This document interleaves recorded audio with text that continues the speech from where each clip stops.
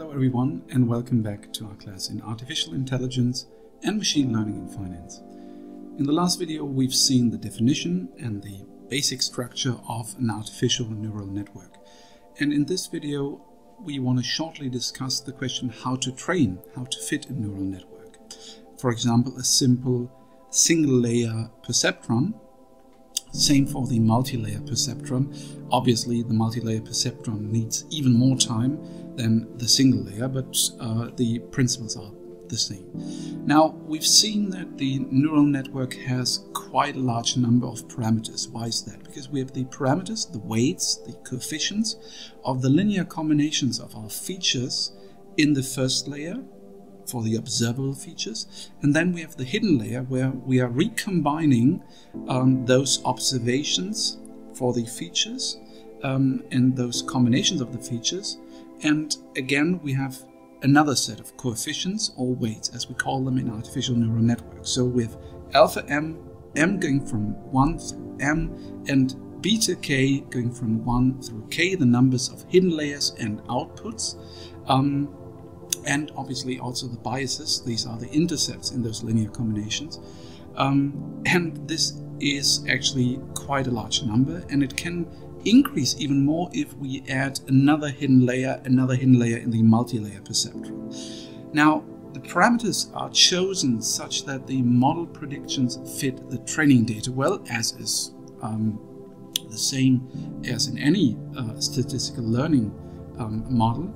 But what can be done for training the model in the special case of neural network? Well, we have to distinguish between regression analysis and classification. For regression, you usually rely on the sum of squared errors as a measure of fit.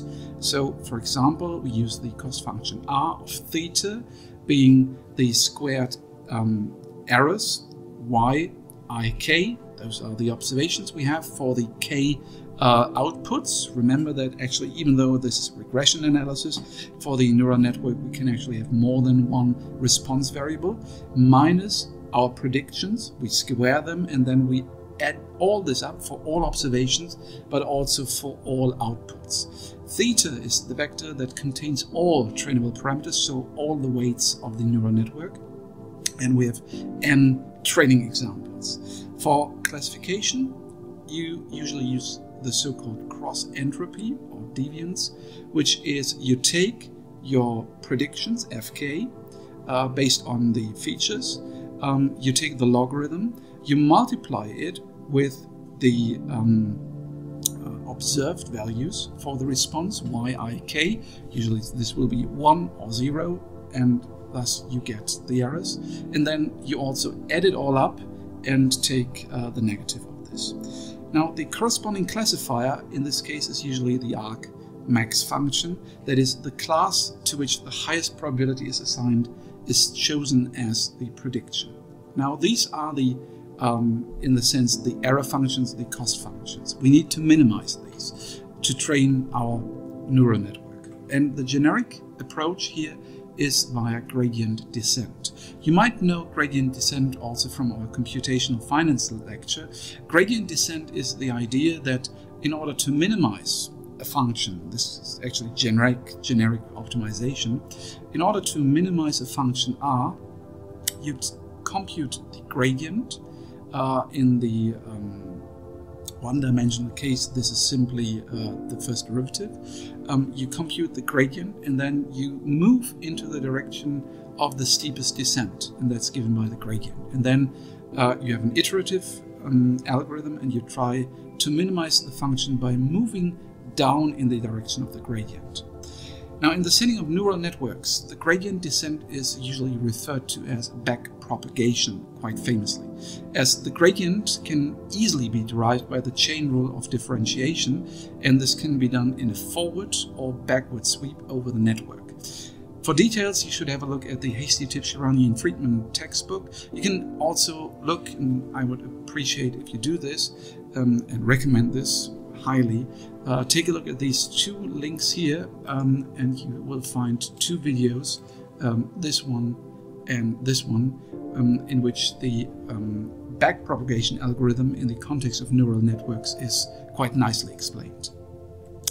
Now, calculating the gradients based on the whole data sample, be sure if you take a look at this function R here, you can see that this is based on all n observations. Yeah? And to calculate the gradient, you have to go through all the data, all the training observations. Now, again, to calculate the gradient, you need to go through all n examples or training observations, and this is called batch learning. And this can be quite costly in terms of computational time, because if the data set is quite large, computing the gradient also needs a lot of time.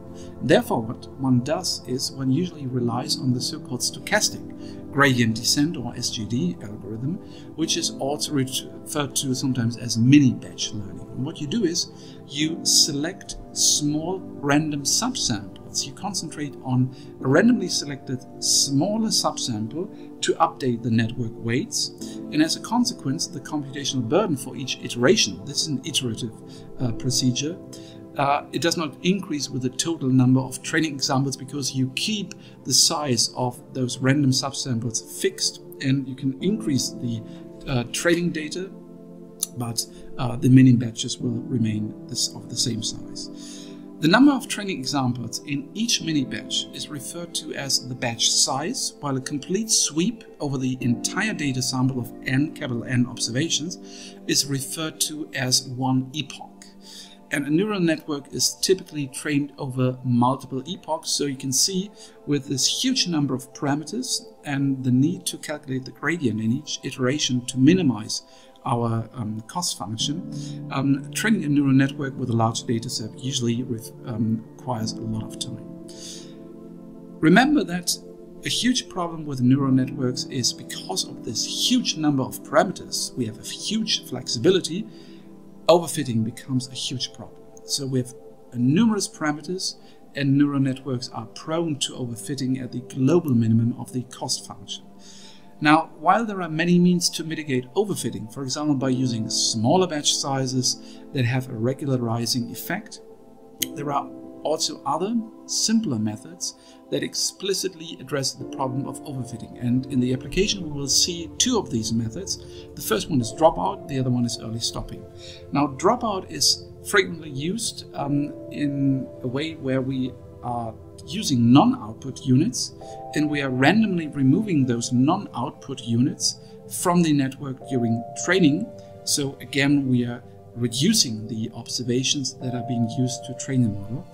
While early stopping addresses the question of how long to train a neural network, and we have some stopping rule that determines that training is stopped when the model performance starts to deteriorate on a validation set. So in a sense, we are already including the validation set in our training, and if we see that actually the model seems to overfit and the model seems to learn only based on the training sample and doesn't generalize well, we stop. So this is what we will see in the application, but before we go to the application, we quickly introduce an extension of neural networks, which is convolutional neural networks, in the next video.